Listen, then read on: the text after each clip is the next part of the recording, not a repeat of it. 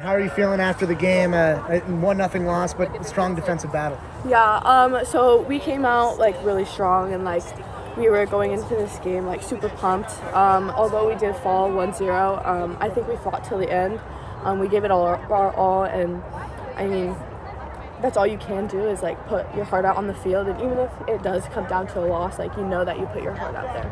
What's the stress that's on you when they're in that attacking third so much as a defender?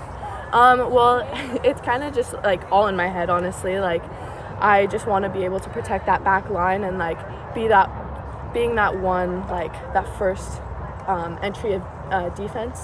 It is stressful, but you kind of just have to like be confident in yourself and like know that your players have your back, and like knowing that you have a strong defensive line and they have your back. Even if you do make a mistake, like they'll be there for you. Does that go into like some of your aggressive play? You make a lot of tackles. Yeah, I mean, that's just how I play. I like to kind of shake the forwards up a little bit. Even if like I can take that chance, like I know again that they'll be behind me and supporting me along the way.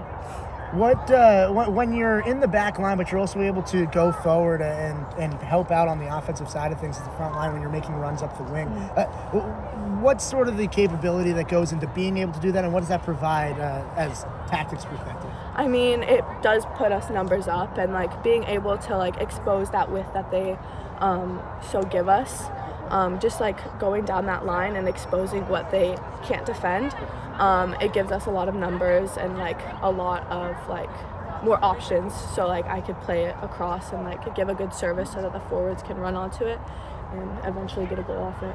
What do you feel like are the traits that make you an asset to be that person who's running up the wing and helping out on the offensive side of things too? I mean, for me, I think that, you know, I don't think at all. I just go, and like if I can help my team like be the best that they can, like I'm gonna put my all into it, and at the end of the day, it's all for them. It's not for me.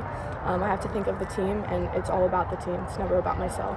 We haven't seen that as much this season. Was that an adjustment that Graham made to have you from the back line running up more and helping out? Yeah, I think that we made that adjustment just to give us more coverage, but to also give us more options. Like I said, like more in the attack and be more dangerous up there, and again expose everybody's weakness on that wide side and like create 1v1s or 2v1s along that side, and eventually put dangerous balls in the box for goals.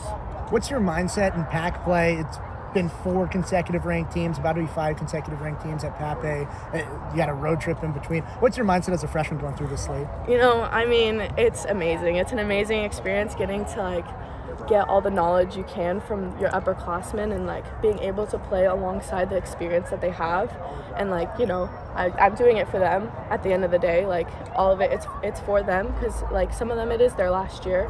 It's exciting, and I just want to be able to get those wins and like push them and also push myself, and you know, it's just an amazing experience. It's like nothing that I've dreamed of before.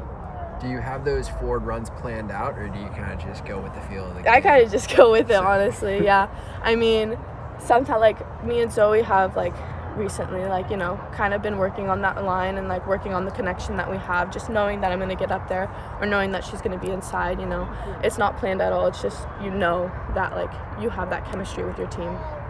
Did you know that they were going to come and attack the wings a lot hard coming to play against Stanford? I think they did.